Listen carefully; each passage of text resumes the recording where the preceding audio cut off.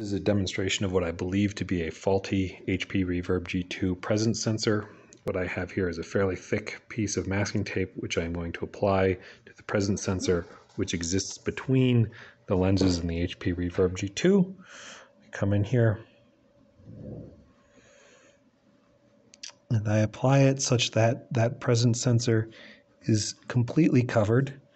And after applying that piece of duct tape, you see that piece of masking tape, you see the blue bar across the top of the screen, indicating it is now taking commands from Windows is now taking commands from virtual reality. And without touching in any way the HP Reverb G2, we are going to sit here and wait, and eventually that blue bar will disappear, indicating that Windows no longer thinks you are in virtual reality. This usually takes between 1 and 3 minutes. And when in gameplay, it manifests as extreme stuttering for about 1 second to 2 seconds, and audio reverting to the speaker system, the speakers on the PC, rather than the headset audio.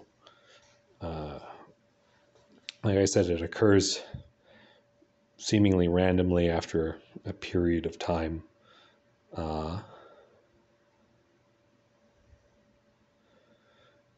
all we have to do is wait. I haven't found any motion that makes it happen faster. And indeed, with the headset just sitting there, this happens. There it goes. So now the headset no longer thinks you're in virtual reality. And the only way to return to virtual reality at this point would be to come in here, and we see that the tape is indeed still there, is to remove the tape and then reapply the tape